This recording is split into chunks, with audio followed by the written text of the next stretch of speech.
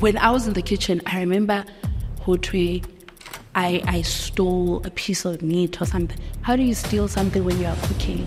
The name in this envelope is of the next person to be evicted from Big Brother's house. When people started meeting me, like I left the house maybe a few days later, started posting my pictures, and people are like, no, she lost weight because she's no more in Big Brother's house. The world is rough. Bale, you have 30 seconds to say your goodbye and leave the Big Brother house. But I think more than anything where I was just like, sheesh, this hurts, is when people came for my body. I remember coming out and I was trending, but there was a debate about my body. So much so that someone took the initiative to tweet and say, this girl is not attractive, and even she's not attracted to herself. Palesa. Yes, sir. How are you? I'm good. How are you? I'm good. Why do you love champagne so much? Sure. I think I love those bubbles, ne? And a champagne also remember, inali that acquired taste, right? Yeah. It's not for everyone's palate. So I'm also not for everyone. I'm not everyone's cup of tea. Yeah. So champagne, man, Naliona, we complement each other. Yeah. And it's an amazing drink. It's gorgeous. Do you see yourself having a champagne brand one day? Yeah, of course. And one of the things I like doing, just to like distress or when I go out, is go to a champagne bar. So, yeah. Wow, yeah. I look at your social media quite a lot sometimes, and I'm like, you seem to be that person that goes out a lot. Yeah. Like Mugruvo. I don't know. What do you do there? Do you MC or anything else? Actually, I don't. I get groovy tatane. I'm not a professional groovist, but I do appreciate a good time, Sometimes I go there, to like host, I do MCing. Sometimes I support my friends' events, sometimes it's just an invitation. Yeah. And in other instances, it's just me, distressing, letting my hair loose with my friends and, just having fun.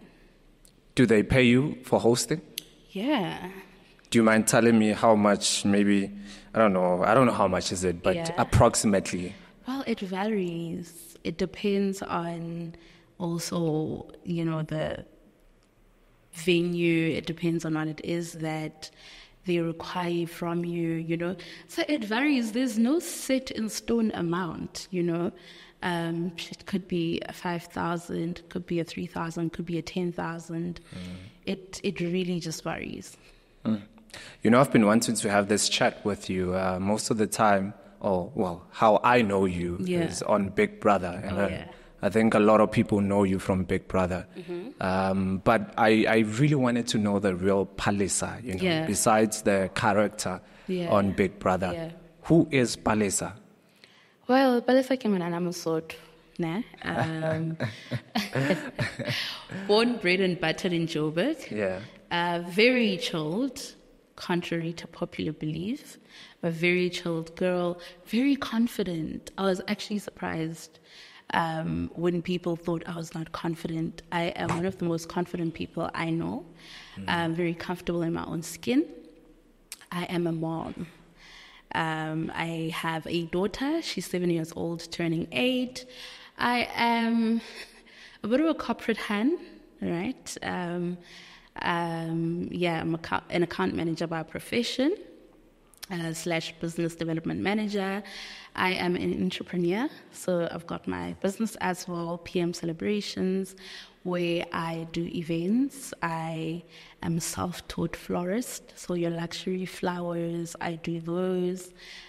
Bespoke gifting, so if you want something with a very personal touch, that is also very elegant, I am your girl, I do hosting, so like hosting a conversation, facilitating a conversation, emceeing, public speaking.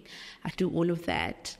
And now I have a former Big Brother Mzanzi housemate, and I guess I am what you would say is someone in the public eye right now. Yeah. But Palesa, from corporate to entertainment, how though? Well, you know what's funny, ne?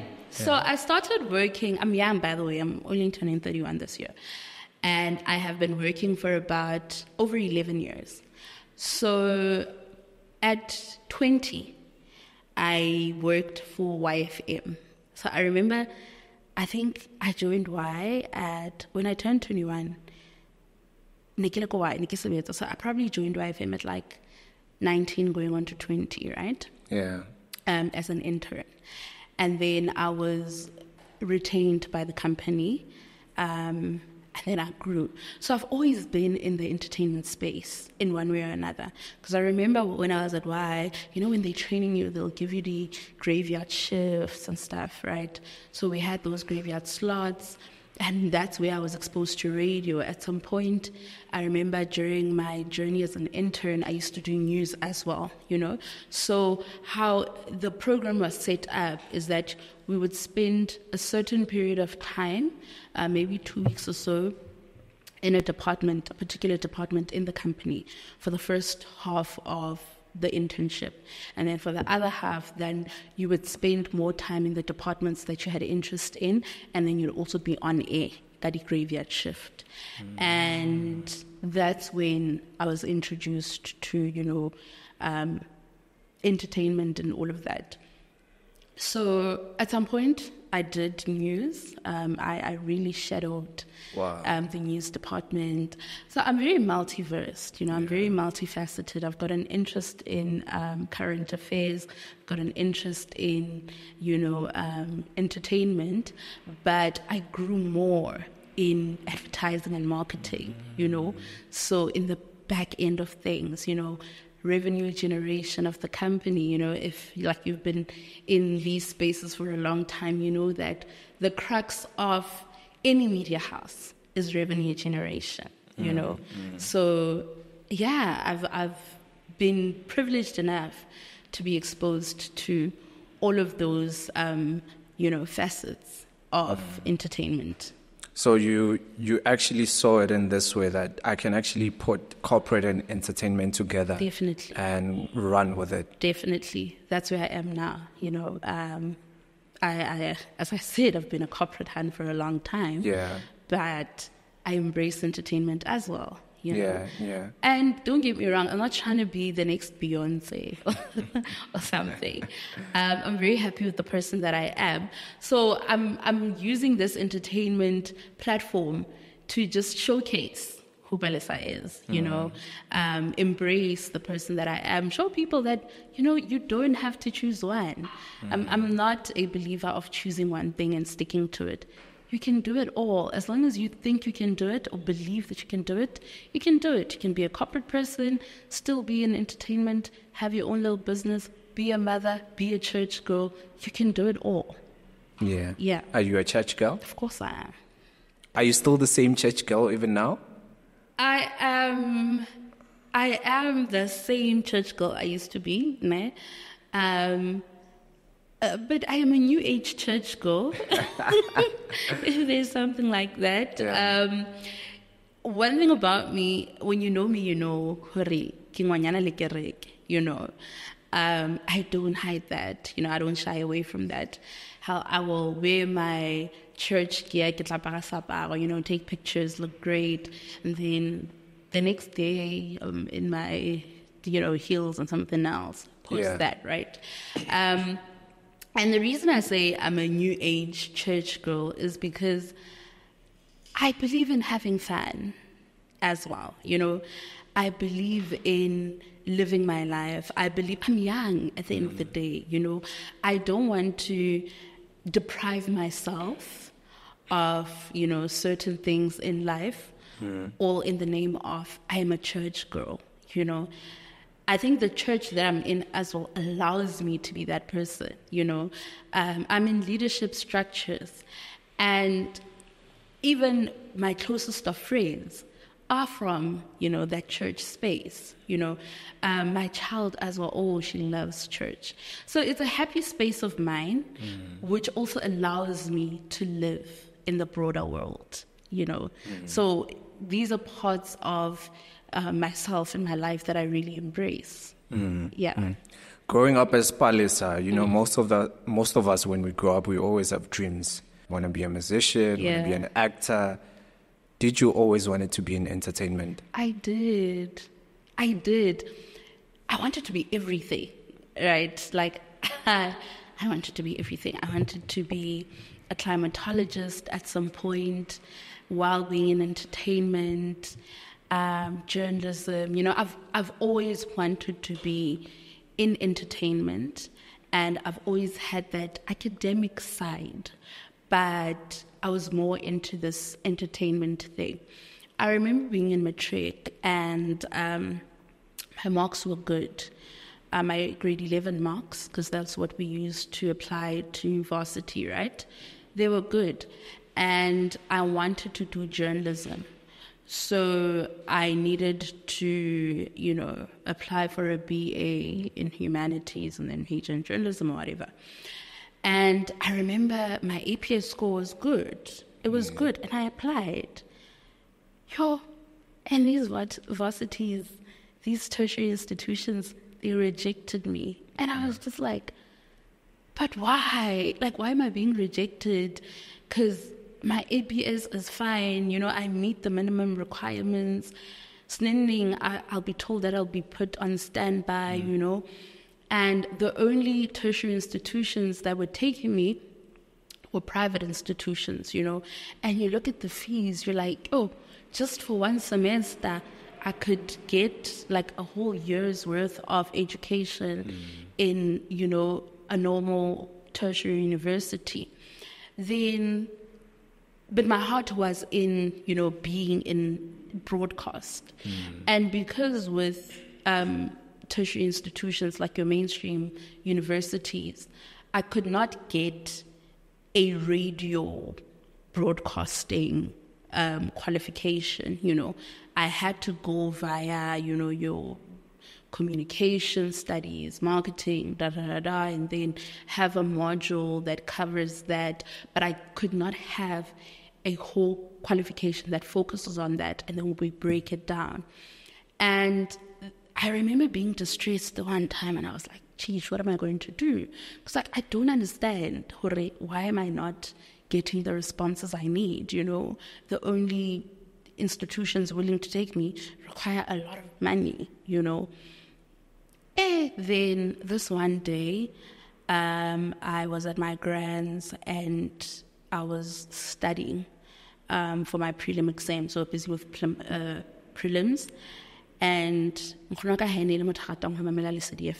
and I was sitting there, busy, to the school, and the radio was playing in the background. And then I heard an ad about, calling on students that would want to study broadcasting, electronic media. And I thought the ads at times they're very fast. Because they are fast. I wasn't really paying attention, but I could hear, okay, And then at the end of the ad, then there was a website to visit. So I wrote it down and I Googled it.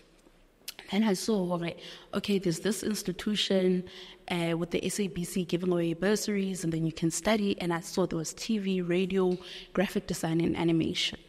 So I was like, okay, this is great.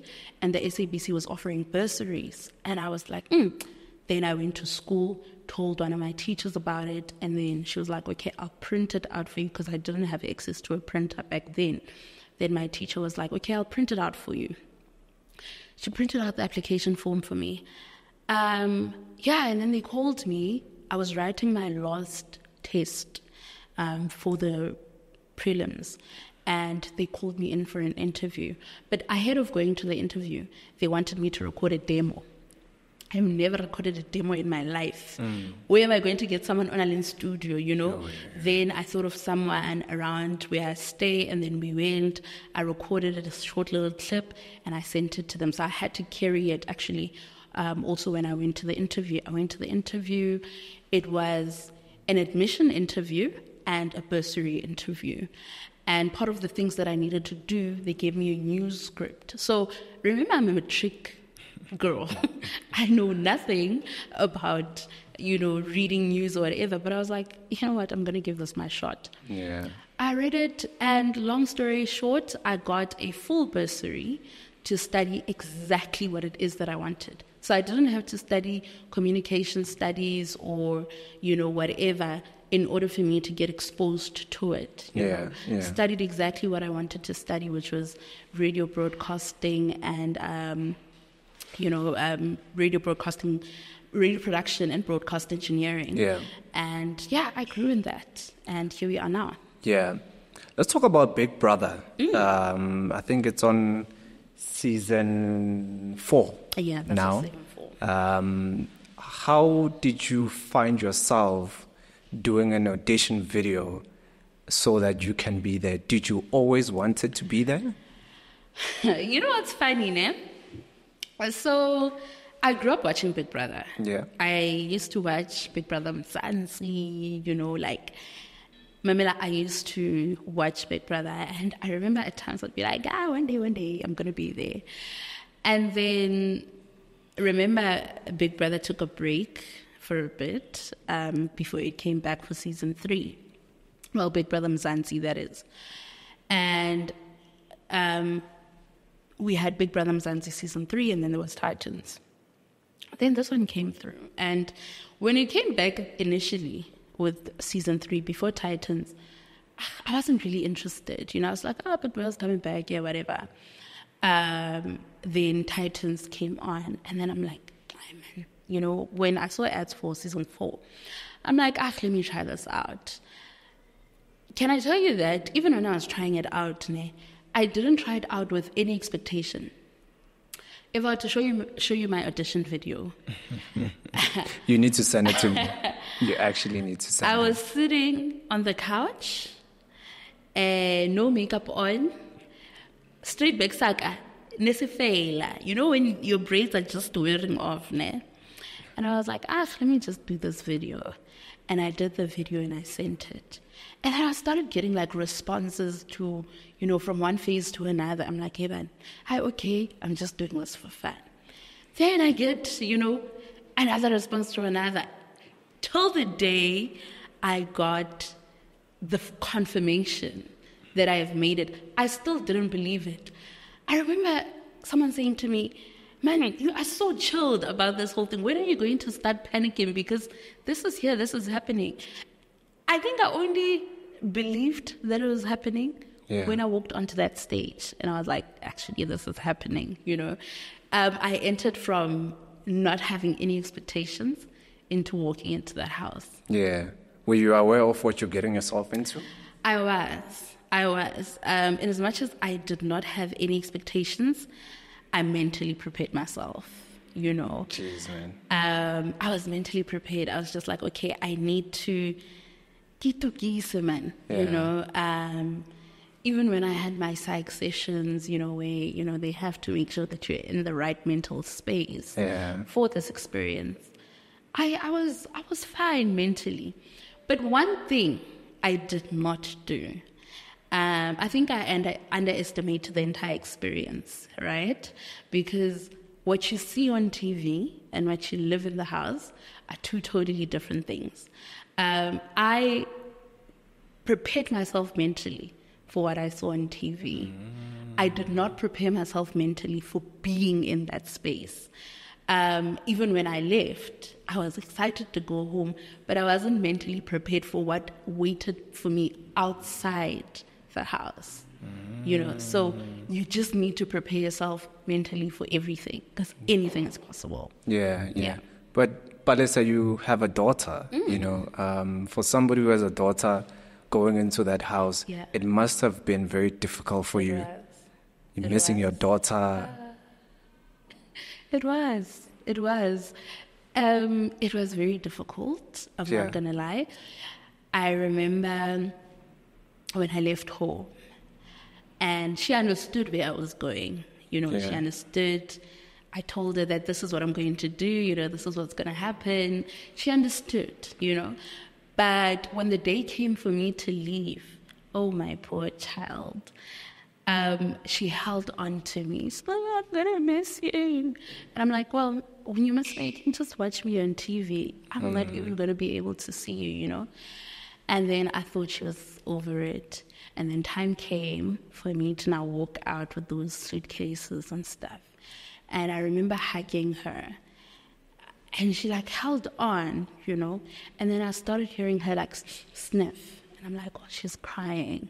And when I looked at her, she was bawling her eyes out, but not actually crying out. And then the last thing she said to me when I left, I love you, Mommy. She was crying.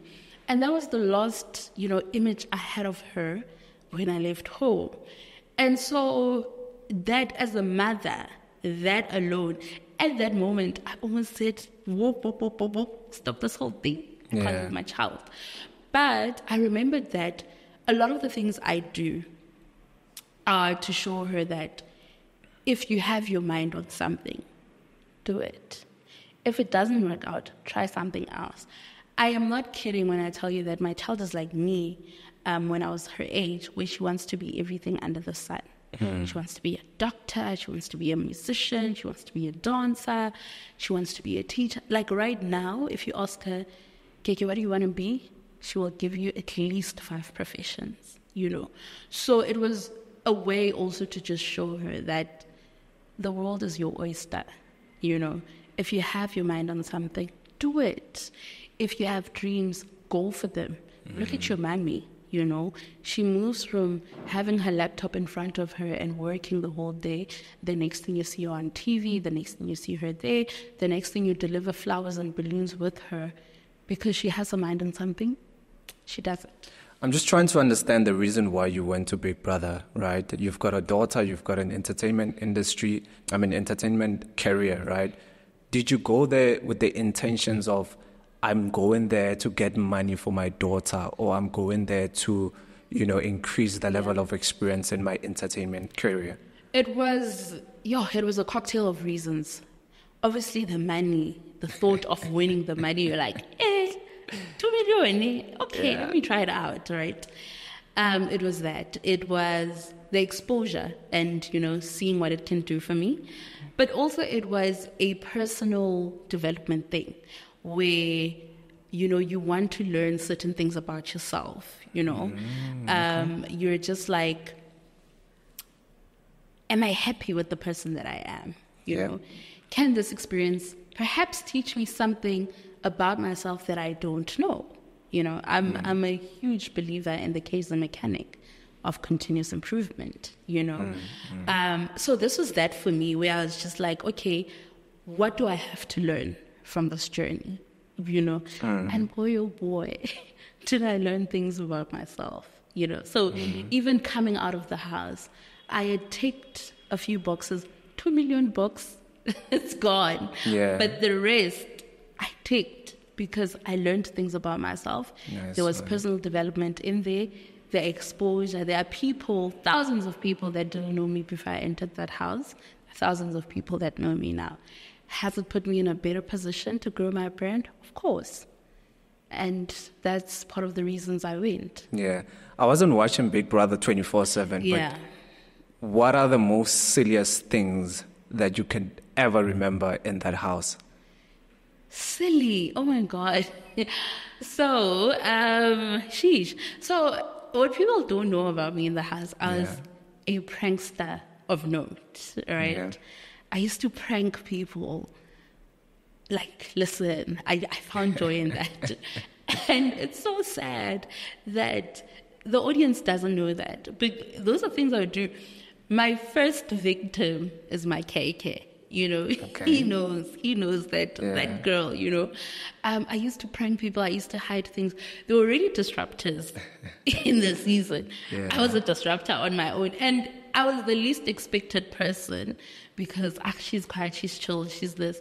But I had that, silly, fun side, the conversations that we used to have, and the fact that a lot of the housemates there were younger than me, and I see beyond age. So it was very nice to engage with people that are younger, just be yourself. Even the lingo that I learned there, it's some crazy lingo, coming out, and then, there are words that I use now that I didn't use when I went into the house that I never, I don't think I would have used had it not been for that experience. So it had a lot of lighthearted moments. It really did. I've got a question from one of your biggest fans. Okay. And they are asking that, were you aware that you are one of the people that gossip a lot? I was. In the house? I was aware. But I think also in the same breath, we also need to know to the fact that a lot of the times people came to me, right? I remember having a similar conversation with Papa Ghost about a week ago, just after they left the house. And he was like, Bale, you were so influential. And I was like, but you give me so much credit. I don't think I was that influential. And then he was like, those people were so drawn to you. I built solid connections. And I think that's what also people don't understand now that we're out of the house, why I have so many good vibes with most of the housemates. We built solid connections. So people generally gravitate towards me. And then I would chop it. Even I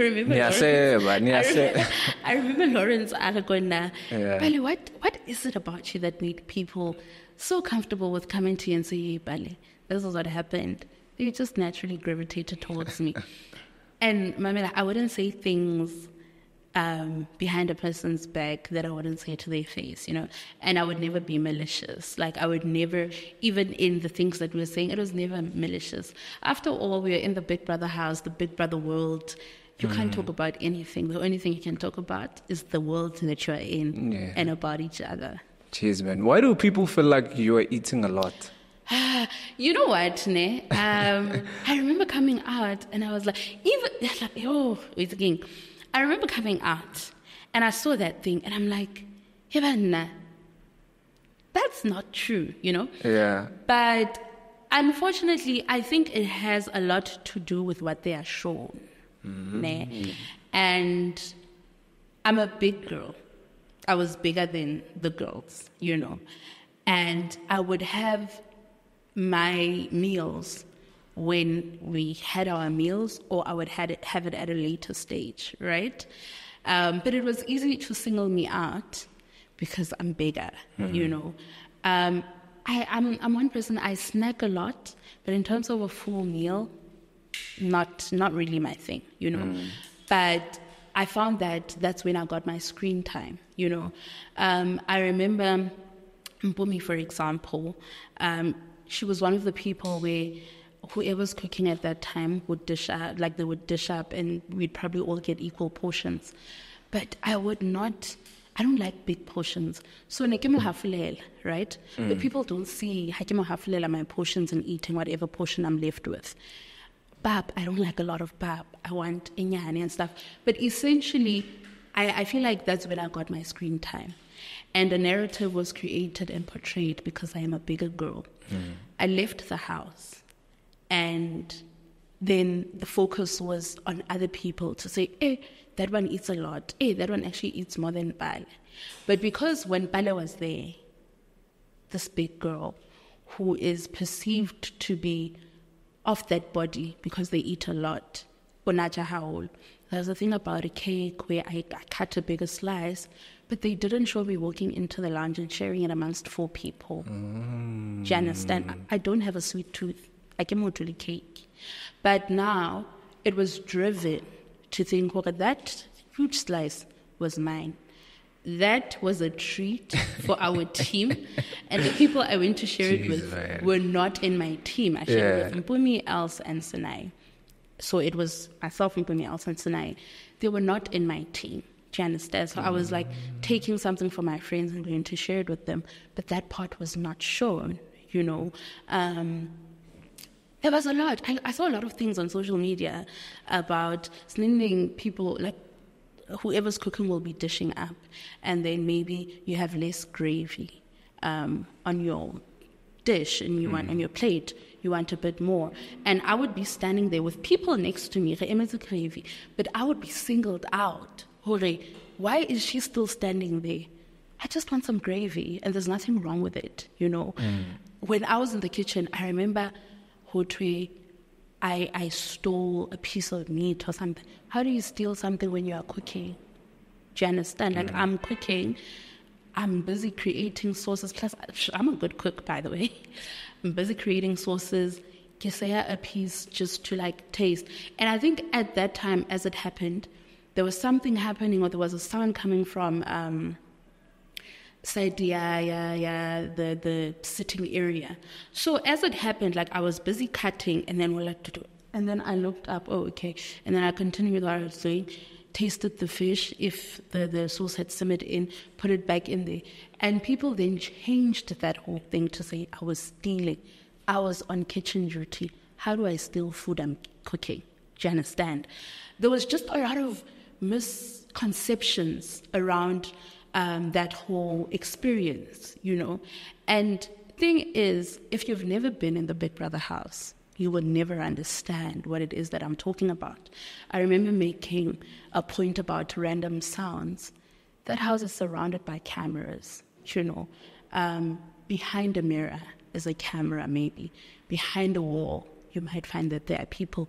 Things can fall behind a wall. Do you hear that sometimes? Yes! Do you understand? So no ways, man. No ways. You eventually get used to it, but you are always watched. You're always surrounded by people. Yeah. There are walls, there are this.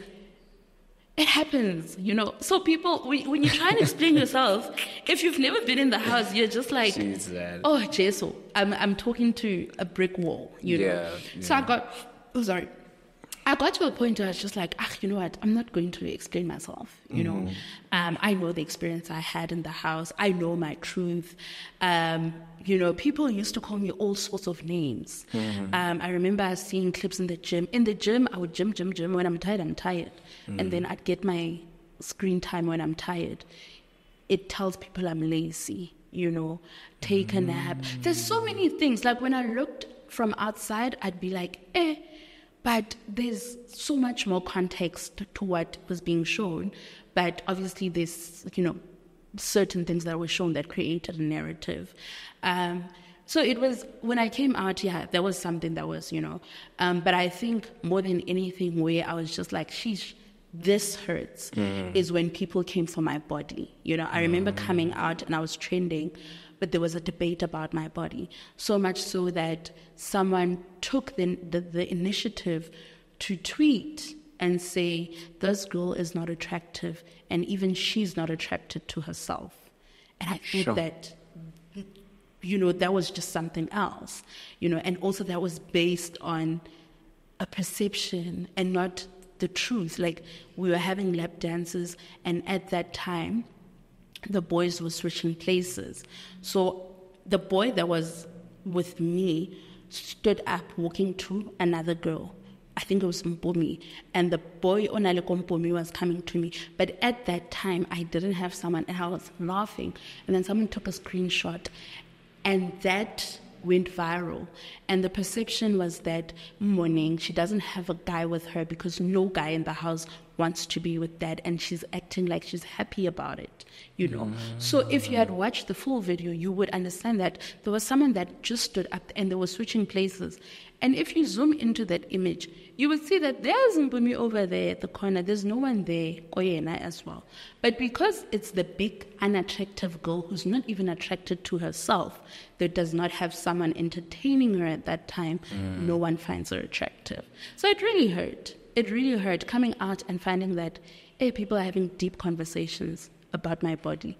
And I love it. It's known that TV makes you look bigger than you are, you know. When people started meeting me, like I left the house maybe a few days later, started posting my pictures, and people are like, Morning, she lost weight. because she's no more in Big Brother's house. The world is rough. And I'm like, Mara. do you understand? It's a lot. Like, I meet people, even now, I post for pictures. Real, though. Yeah. Even now, I post pictures. People will be like, oh, she lost weight. Oh, she looks slimmer. Oh, the trolling did her good. Look at how slim she is. And I'm like, guys, it is common knowledge. TV makes you look bigger than you are. Even if I was that big, those are not any grounds to bully and troll someone for their body. It's not. You can't go as far as saying this person is unattractive and even she does not find herself attractive. Jeez, man. But people on the internet are crazy, man. There's a whole lot of cyberbullying. Yeah. A lot, you know what I mean? And yeah, it's just something else. But going back into the house, now actually, how's your relationship with Yolanda? It's cordial. It's cordial. If Yolanda was to walk in now, we'd embrace each other. We would greet each other. We would hug each other. The first time I saw Yolanda outside the house was at the season finale. And we exchanged pleasantries and we're like, you know what? We're not going to rush anything. We are not going to rush anything. During that conversation, that short conversation that her and I had, she said she was sorry. I said I was sorry. And we exchanged numbers, and we are going to do things at our terms, on our terms, and when we are ready, not for everyone else, because when the season started, Yolanda and I had a very good relationship, a very good one. So, yeah, we are cordial. If Yolanda comes in now, I'd greet her and share a hug with her. How's your relationship with the winner? Oh, Mick Jr. Hola. Oh, yeah. Pincham. Yeah.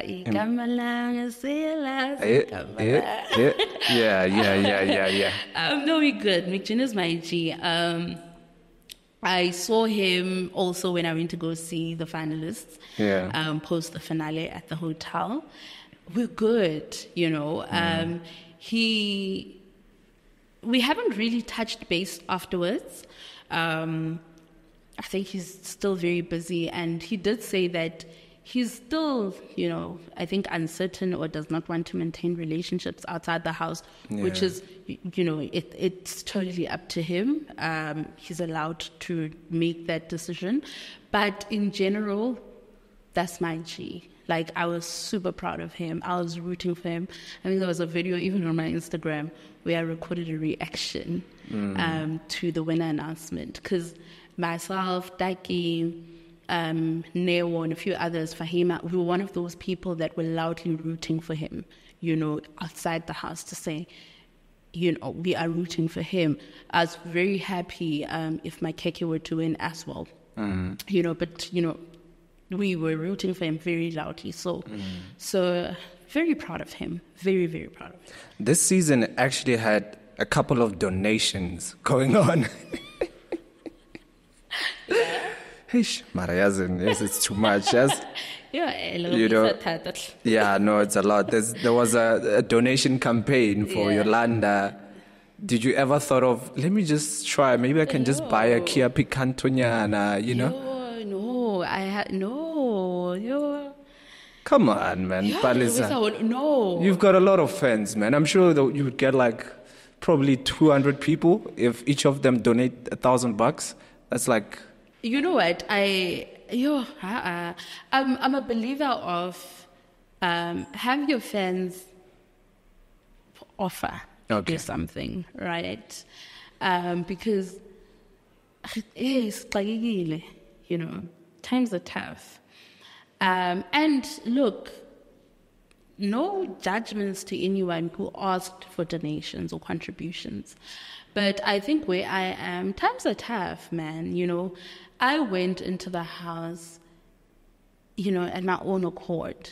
No one forced me to go to the house. I decided where I want to go, And coming out, I can't now be the one again saying to people, give me some snaninyana for being in there,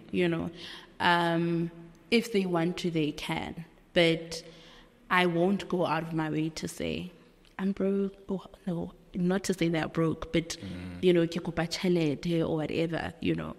A gift should be given to you willingly. Yeah. And, yeah, no, man. I think, no, man. Asking.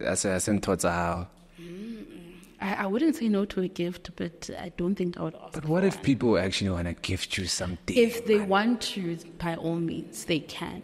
By all means. That's why I'm saying I would not say no to a gift, but I would not ask for it, especially knowing how tough times are. Times are tough for all of us, says. So I wouldn't say no. I would not say no. And actually, I was thinking the other day, I was like, you know what? I've got this charity organization. And I was thinking of, you know, having a drive, like winter is here. I was like, okay, you know what? Maybe I should have like a blanket drive, whatever. And that would be where I would then call my people to say, please help me. Let's help those that I need. You know, please help me here. Yeah. And that would be a very most welcomed gift. Jeez, man. The time when you got evicted from Big Brother. Yeah. It was such a funny moment, man. Like, Big Brother's like, Bali, and then you like jump. Yes. Yeah. What was happening in your mind? You know what, Ne? And I think I've said this so many times, and I think it's so difficult for people to believe that this is true. Yeah. So I was happy to go. I was happy to leave. That week, I had been saying my goodbyes, right? I don't. If you had watched the show in the final week now, they had like a memory wall where they were going down memory lane and talking about all the other evicted housemates.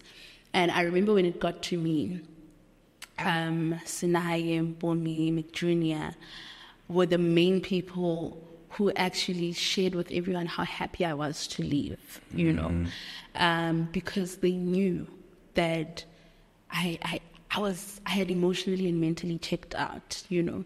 When I had a conversation with Papa Ghost now as well, he was like, that moment, I did not understand. I was just like, there's no way.